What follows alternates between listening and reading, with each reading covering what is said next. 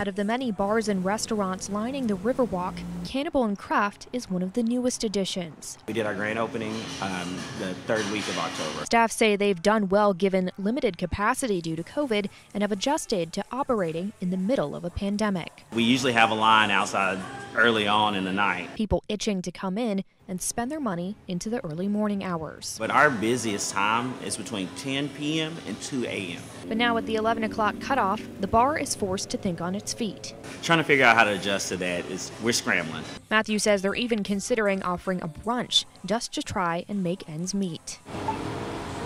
But just a hop away, Big Whiskey's is breathing a little bit easier.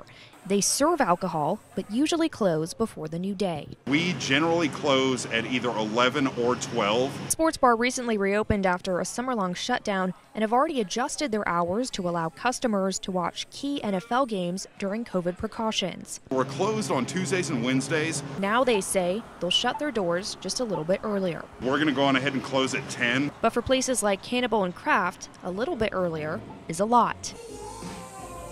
To make up for those lost hours, the bar says they'll start the day drinking in the upstairs lounge at 3 p.m. We're opening earlier.